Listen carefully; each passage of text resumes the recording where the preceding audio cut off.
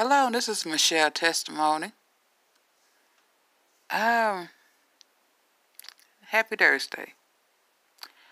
I'm just here to talk about Christy and her baby mamas, how they getting along and stuff like that. Now, I feel that the video that she made that we finna watch here was a pretty good video. And this is how we, as women, should get along with each other. Especially we have children by the same man and stuff like that. I feel that we shouldn't be bickering and fighting with each other and all that kind of stuff. I feel that we should at least try or attempt to make a community of, good enough for our children to live in. Not all this ratchet stuff that everybody be seeing on Maury and Jerry Springer and all that kind of stuff. Because to be honest, to tell you the truth, this is how other races see black women, as ghetto and ratchet and stuff like that. What you practically see on Maury and Jerry Springer. And you know what? All of us is not like that. Majority of us is not like that. Alright? It's just sad. But listen to what Strongmommy Chrissy is saying. I didn't steal anybody from anybody. But we didn't always get along just for one reason or another. It's one of those things. It's just like, you the old, I'm the new, and there's usually that tension or that animosity there. She's saying that she didn't steal but it's the way that it is a lot of the baby time daddy in a from lot of that co-parenting girl. situations. So we did not like each other. Not for really one particular reason or another. Not saying that it was because I stole anybody from anybody. It just was, I was the new, she was the old, and I think we didn't even give each other a chance. We just automatically didn't like each other because of that fact. You know what I'm saying? That kind of hindered us from ever trying to get to know one another. I kind of let him deal with her, and I kind of stayed out of it. I had my opinions, and I just was like, whatever. I don't want to deal with it. I don't want to be bothered with it. It has nothing to do with me. That type of situation. But after me and him split, we had some conversations. In the beginning of our conversations, we still didn't like each other. We were arguing back and forth. We weren't necessarily fighting over anybody, but we were just like I said, we didn't know each other, and all we knew of each other was like animosity. So we argued and stuff like that, and it was kind of like, when I see you, it's going to be hands on sight, that type of situation. And then I feel like as time went on, we kind of just we're like, what are we fighting over? Neither of us are with this person. Our kids are siblings. What are we really fighting about? What's the purpose? Because... And that is so funny. You know what baby mamas, fight about. It's really nothing serious. We just practically fighting over a ninja that ain't worth shit. Yes, I said, ain't worth shit. Well, anything is, we really ain't fighting over something that is even worth anything. We not. We fighting over something that's don't even make no sense. Well, here we go. We really don't have any reason to be mad at each other. Exactly. And so I think once we realized that, we were like, okay, let's just be cool. Once we talked to each other more, I think we really realized how much we had in common. We really have a lot in common. And she's not a bad person. Mm-hmm. And I think I spent a lot of time looking at it from his side. And I feel like men do that a lot. Men will pit you against the ex because of what they went through with that person. And you got to remember, there's always two sides to every story. And when you're with somebody, it's hard to see the other side. It's so easy to see the story that you're fed. And so I think, like I said, we just didn't know enough about each other. So when the distraction was out of the way, loud ass birds. When the distraction went away and it was just me and her left to deal with our issues, our children, kind of realized we don't have any issues with each other. We weren't the issue, we weren't the problem. He was. So now we're cool. Yeah, excuse me. If we can just see that, if we can just look past the ping, I think we will be a better group of race here. You know, I think we would be looked at in another light if we can just see past the pain.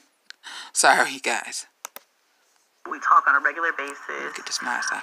Like I said, our kids are siblings, and she has a daughter by my ex. You know, y'all know I have the boys by my ex. So we have kids that are siblings, and I think at this point we're really just like, let's just be cool. We share a common denominator. That's the ex, but neither of us are worried about that. Let's just be cool for the kids. And honestly, that's how it really should be, guys. Yes, that's how it should be. I'm sorry that it took me so long to really realize, you know what? That's okay, Christy. Because we got women out here never get it. Anything to me, you know what I'm saying? All my issues were with him. They Nigga done moved on and everything. So, and you know, like I said, after getting these girls still fighting. With her, I'm like, damn, she is so cool. Like, she's cool. She's somebody that I could hang out with, and you know, things like that. And so now that we live in the same state, we're gonna be getting the kids together and letting them grow up and have a relationship with each other, which is so important to me. That is so important to me, for them to know their family, to know where they come from. You know what I'm saying? Like, yes. I want my kids to know all their siblings. I want my kids growing up not knowing who their siblings are, and then you never know, you might, you know, be attracted to your siblings. It happens. You know what I'm saying? You never, because if you don't meet your siblings, you don't know who you run into in life, and you might mess around and see somebody in the club and be like, oh, that person's attractive, and mess around, might be your sister or your brother. You know what I'm saying? It's important to know where you come from and to know who you're related to in life. There's not enough of that. There was a meme a couple of years ago that I saw, and it was like, it was not even a meme, it was a viral picture on Facebook, and it was like the dad and two moms and their kids had like all went to Disney, and one was with the guy and one wasn't, but they were all like a big happy family, and they took all their kids to Disney, and they did like a family trip, and they had shirts that said, one said, oops, sorry you guys, like stepmom, one said mom, and one said dad, and then they had the kids. It was such a cute picture. It went viral. I'm not sure if you guys remember that or not, but it was so cute. Writing's not that easy. Commercial. Grammarly can help. This sentence is hey, gotta get paid. Gotta feed them babies. That is the idealistic version of black parenting or co-parenting, especially with somebody. And I know a lot of people who have a successful co-parenting relationship like that. I just don't think it happens nearly enough. I think we're pitted against each other from the get. Before we even get to know each other or meet each other, we're already supposed to hate each other. I know the internet wants us to be mad at each other, and there's this rumor floating around that I stole him from somebody. And honey, child, boo. No, we talked about this. We laughed about it. Because after everything that came out recently, that was a lot of the things where people were saying, like, oh, you stole him anyway, so you shouldn't be surprised if, you know. And I was just like, we laughed about it on the phone the other day, and I was like, girl, this is crazy. She's like, girl, I know it's crazy because I haven't been with him in years. Like, far away before I even met him, she was done dealing with him. So, you know, basically, I guess I just made this video to say, y'all, we have way too much anger, and it's usually behind a guy, you know, and when you take all of the distractions away, these birds are just, you know how they are. When you take all the birds away, when you take all the birds too, when you take all of the distractions away and strip down all of the BS, and you just really get to know a person, you're like, damn, we have a lot of similarities. We actually would probably be friends outside of this. So let's just, fuck it, let's just be friends. And so now I think it's fun to be able to like have somebody to bounce things off of, and I enjoy it. Like I said, she's not the only baby mama that I'm cool with. Of course. Like she's not my only, from this ex, yes, but I have other exes who have relationships with women who I'm actually cool with them. Now, are we as cool as me and my ex's baby mama? Maybe not.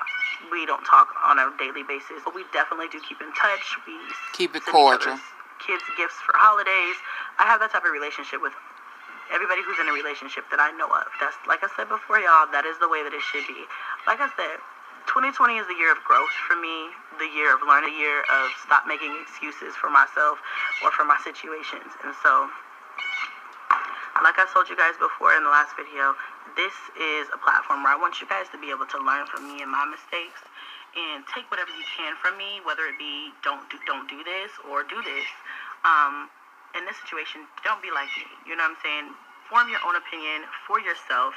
Talk to the person or the girl and see if you guys can come to a common ground.